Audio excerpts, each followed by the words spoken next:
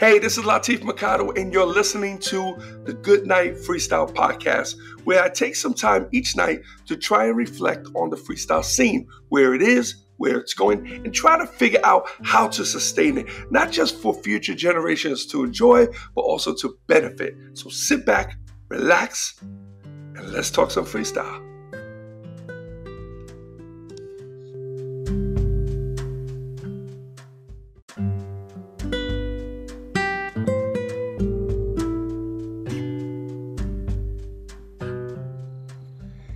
Hey, what's up, everyone? It's Latif, and welcome to the Good Night Freestyle Podcast. And this is episode 90. That's right, 90. 90. Pretty great accomplishment, I feel. If I didn't get so many messages and a few phone calls from you guys, I probably would have stopped. Think about it. I didn't need a lot. I didn't need 100, 200. I don't have them.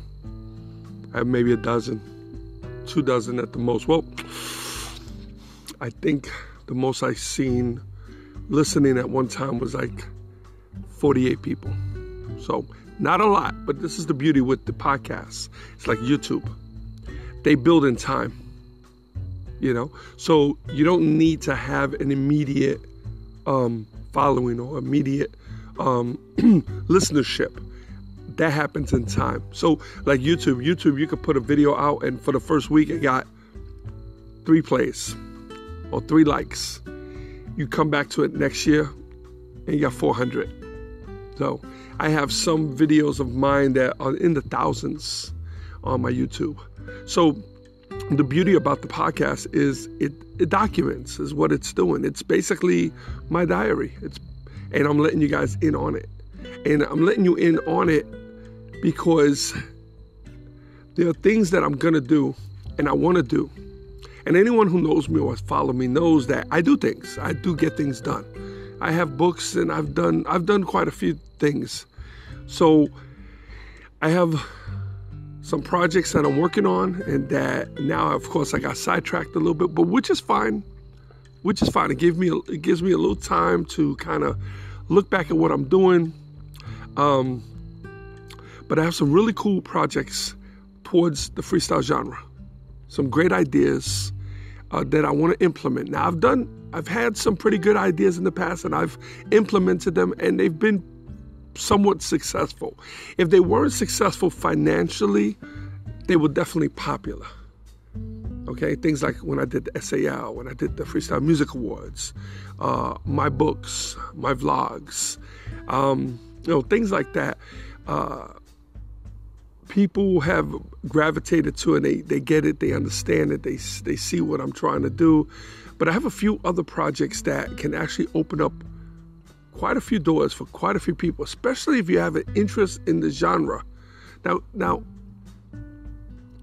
I've been an entrepreneur pretty much my whole life. I worked for a record company because I wanted the experience. That was it.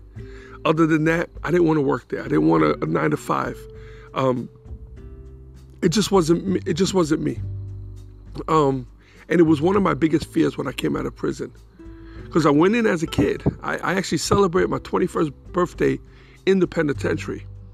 And it was crazy because I think I brought this up once before, but they came to my cell like maybe 6 o'clock in the morning. They knocked on my cell door with a stick. Like, da, Mercado. I was like, yeah, happy birthday. Come on, follow me. And they cracked the cell. And they let me out, and I followed the CO. I remember it was still dark. I don't even think it was 6. I think it was like maybe 4, maybe 5 a.m. I would say about 4 a.m. That's what I remember. It's about 4 a.m. Now, I didn't want to ask them where I was going. This was what was crazy. But something in me was telling me that they would let me go home for my birthday. How crazy was that? Okay, now I still had some time to do.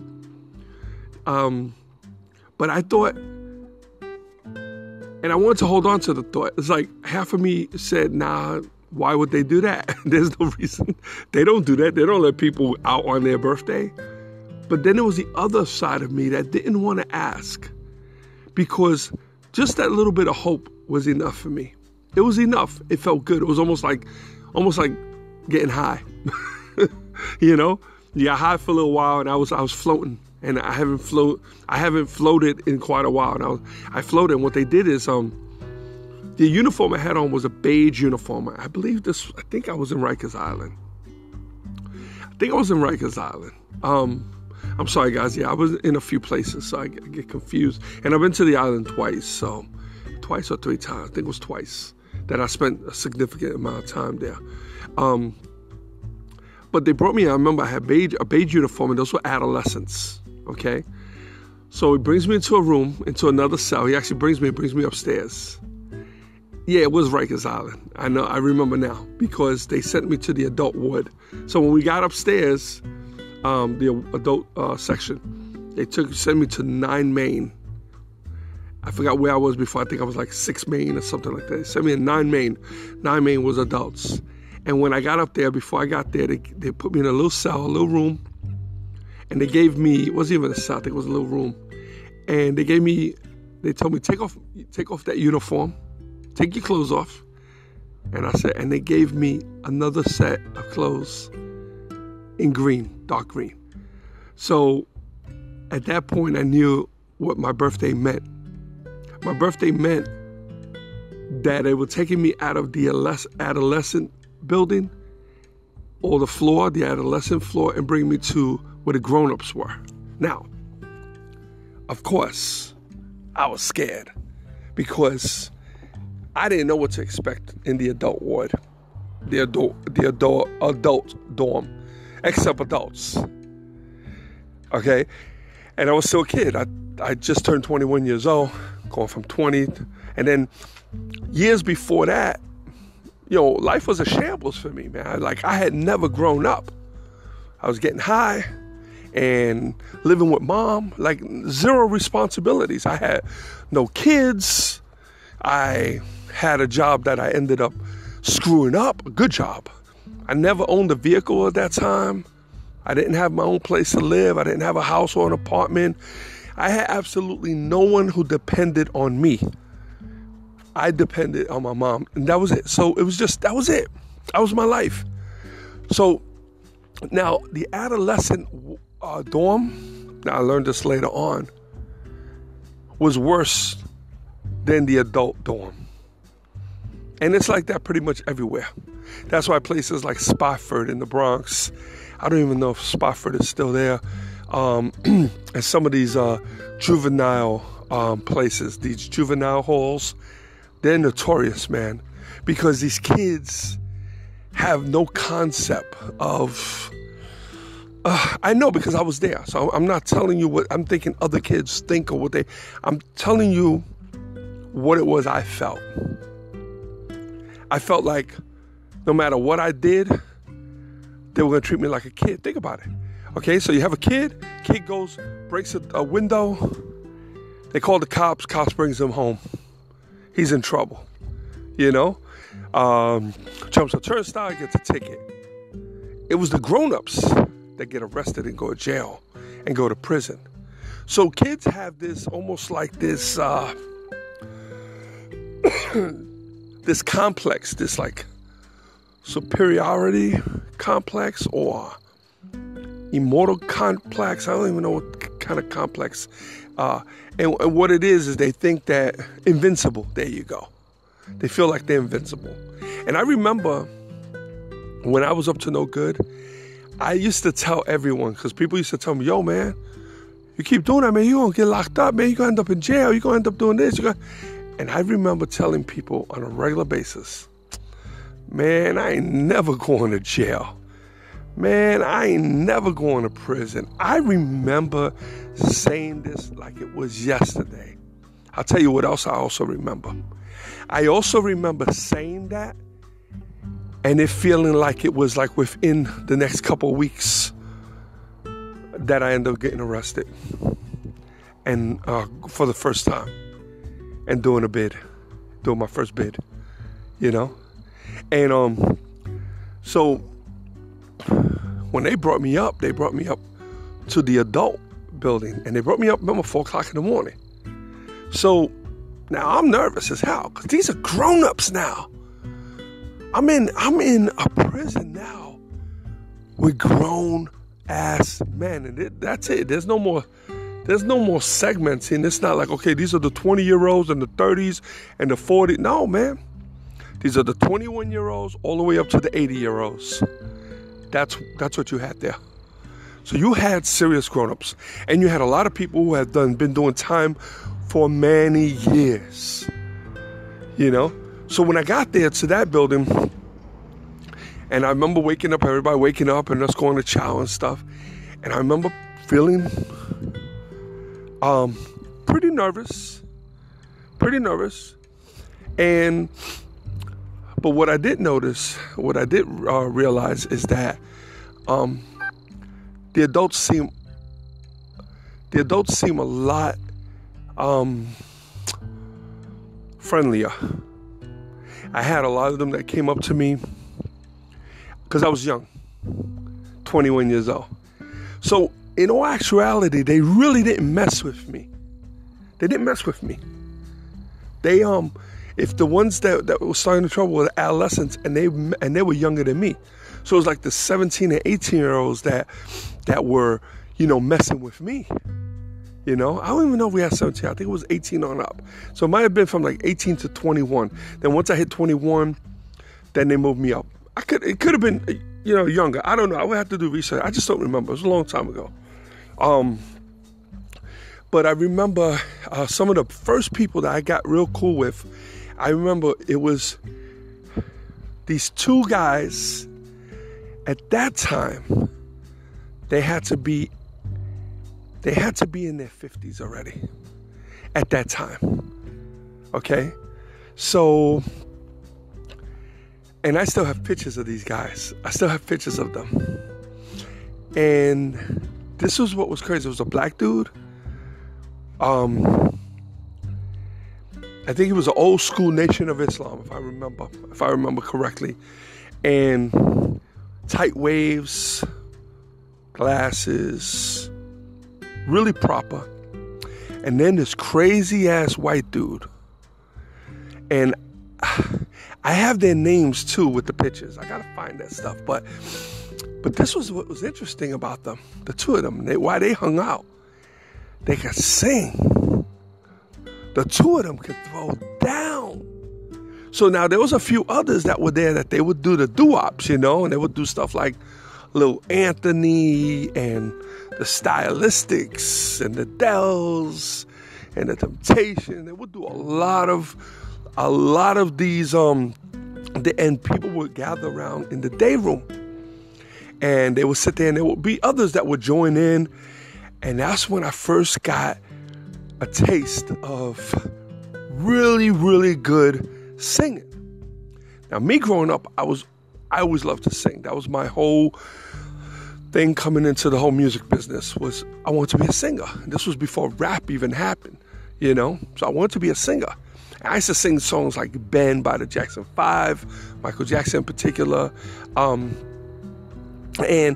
I was pretty good. I had zero training. I didn't know anybody that can sing.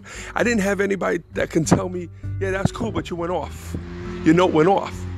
So what was so crazy is there was a couple little songs that I knew. And I remember we were messing around and we're hanging out in the day room, and they asked me to sing something.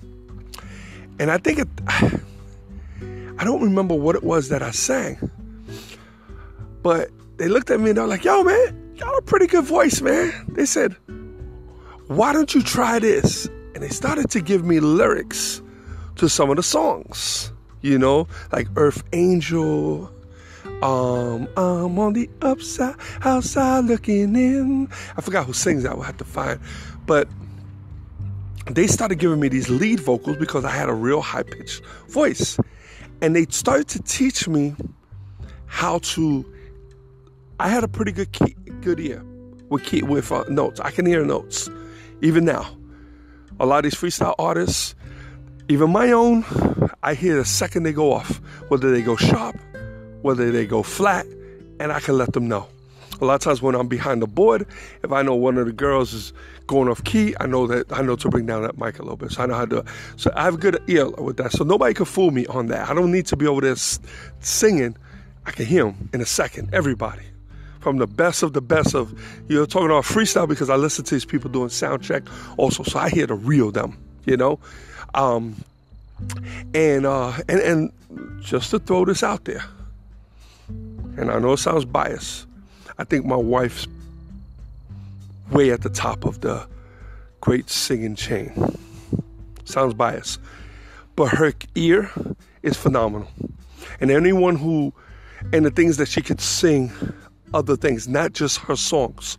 She could sing Spanish, she could sing gospel, she could sing R&B, she could sing freestyle. She knows so many of the artists' songs. And some of them, she sings them just as good as they do. Maybe better. Okay? And I know it sounds biased because it's my wife, but no, she's got an incredible ear. And she's on point. A lot of people think that she's singing, that she's lip syncing. Well, they don't, because she's very loud when she talks. But listen to her live performances, and you'll see she sounds just like the records. But listen carefully. Listen to her talk, and then listen to her sing, because she'll talk in between her songs, and you'll hear what I'm saying. But anyway, so this became a regular thing. And I used to be with these guys, and I would sing with them. And then when I went upstate, when I finally went upstate, now I'm mixing up a couple of times, a couple bids, because I have some people that I met in some joints, other people I met in other places. And then when I finally went upstate, that's when we had our own little crew. And we used to go into they had this little elevator section. The CO used to let us go in there because it had this cool echo, and it was private. So we could sit in there and we could sing, you know? And that's when I started first writing like R&B songs and stuff like that. So, but yeah. So anyway, just really interesting story. But, you know, so I ended up, was very blessed to end up getting into the adult building, and at that point I didn't have no more problems. If anything, a lot of these brothers were encouraging me, and they were telling me that, hey man, you're good, you don't belong in here, you know what I'm saying? It was the adolescents that want you to mess up. They want you to come back in, and you did. A lot of times you did, and you seen them come in. You know how many times I've spent such long times in city buildings, I'm talking about the detention before being sentenced to go upstate, where I've seen people get out. Now they will be in the building, like let's say Queen's House or whatever, and it'd be diesel, like working out, eating, looking good, you know, they get released. And 30 days later, I see them coming back through the door, man, looking like freaking, what the hell? All cracked out, because remember it was during the crack epidemic when I kept going in and out, you know. So, but yeah, man. So yeah, pretty interesting. Let me tell you something, man. I've said this before, and I've told people, I don't glorify prison. I really don't. I don't glorify it. But I don't have any regrets. Me personally. I don't say to myself, oh man, I wish I never went to prison. No, I don't.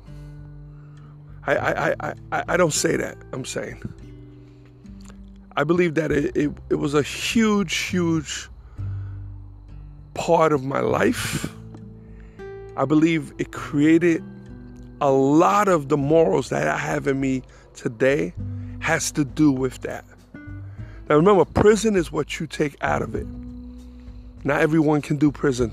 Some people go to prison, come out exactly, sometimes worse than the way they went in. I used it to my benefit, you know? I didn't let the time do me, I did the time. So I made sure I went in there and I benefit. And I try to tell a lot of people, and I know people that have, kids and stuff that are locked up, and, and I've always tried to encourage people, and say it's not the worst place in the world. Only because of my experience. Not that that doesn't happen for everybody. People could end up going in, coming out, and being even worse. They become institutionalized, and they really can't help being on the outside, and they end up, making some serious mistakes and never coming back out. So, but anyway, all right, guys. So listen, that's it for today. I appreciate you listening. As always, again, this is episode 90, man. Congratulations, everyone who hung in there. If you listen to all 90 episodes, hey. I gotta give it to you, man. What I probably gotta do is do a quiz. Do a quiz, see who's really listening, man. Give away some money or something. But so I'll give away some toilet paper. How's that? Anyway, guys. So listen, be safe. I'm outside, by the way. I don't know if you can hear the crickets. Very comfortable night. I'm gonna go inside now. Have a great night. Stay safe. Please stay home. No reason to be out there. We're going through a crazy time in this world, and I pray that everyone gets through this, and we can move on with our lives. This is not the way to live for any of us. So, okay, guys, be cool. God bless, and good night, freestyle.